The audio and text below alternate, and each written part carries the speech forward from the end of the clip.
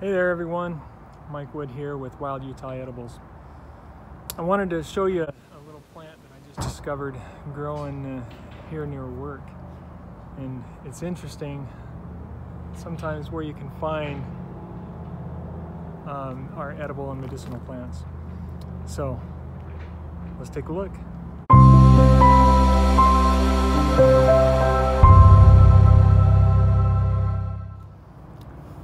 So this is the shop where I work, just off the freeway in Orem. The freeway's like just right over there. In fact, over that tree you can see one of the lights of the freeway. And I love how wild it's gotten. You can see a Russian olive there.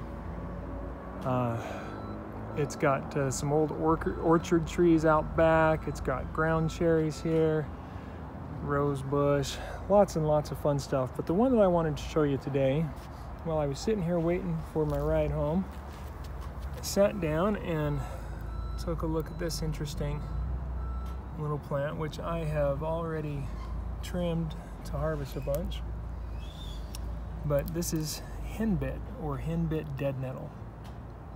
And this is a very nutritious and beneficial little plant. And here I've got a whole bunch of them growing nice and young. And there's a close-up of one of them there. Brand new little seedlings growing. So good for diarrhea and digestive issues, both. So very interesting little plant, and I just wanted to show you. So get out there and explore and learn what's just right around you. Sometimes you don't have to go far to find some really cool stuff.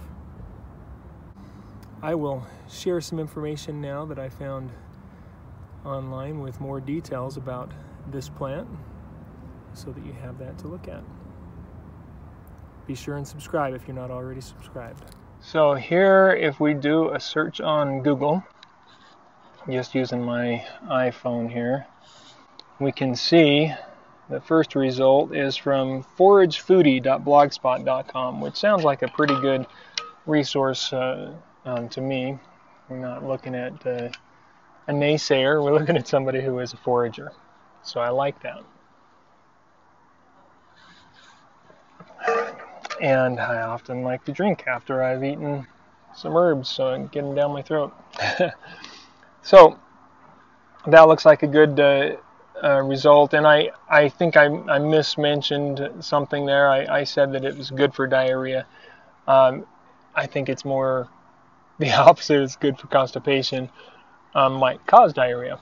It's used as a laxative, as you can see at the end of that section right there. So that's one that we can go in. That's one we can go in and look at. If we scroll down, we can see the Hillsboro-homesteading.com talking about the difference between henbit and purple dead nettle. Wild edible Wednesday henbit dead nettle. So this is let's see, sarcraft.squarespace.com. msu.edu, eattheplanet.org, ediblewildfood.com, eattheweeds.com. So obviously we've got a good one here that is an edible plant. Now, the next thing I want to do is go in here and look for the Latin name of this plant, which, where did I see it? At the beginning of this, maybe?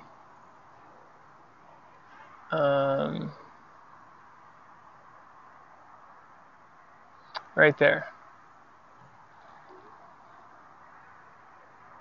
So we're going to copy that, and what I'm going to do is go back to my search page, and I'm going to change this search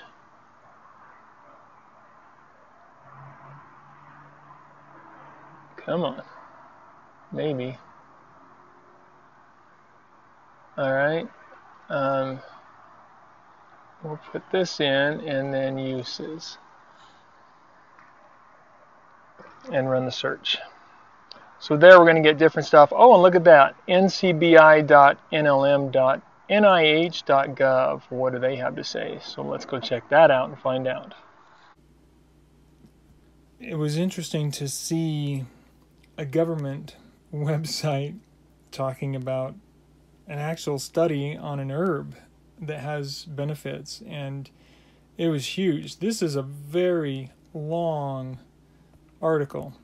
Lots of information, and it's incredible to see so much favorable details about this plant.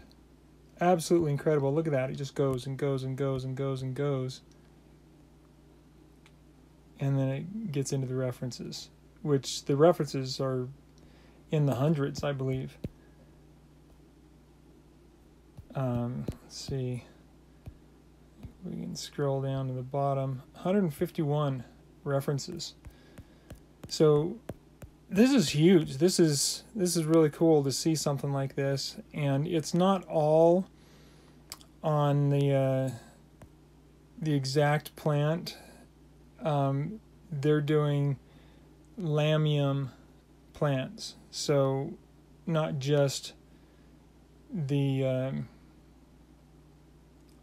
one that I'm showing in this video, but the Lamium family of plants.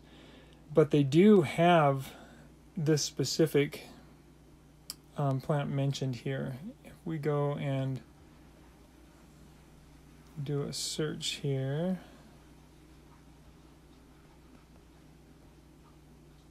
this is days later, so I can't even remember the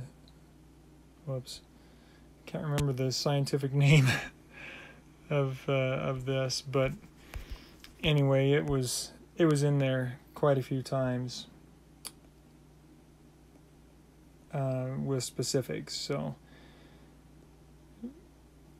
really a cool one to see. Whoops, I think that's the one right there, the Amplexicale, right?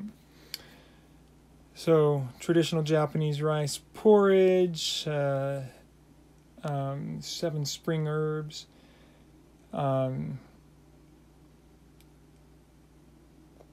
biological activities, in vitro studies, antioxidant studies. I mean, it's actually very incredible. So what I'm going to do is I will link this study in this video, because I think personally this is a plant that everybody needs to be growing and using.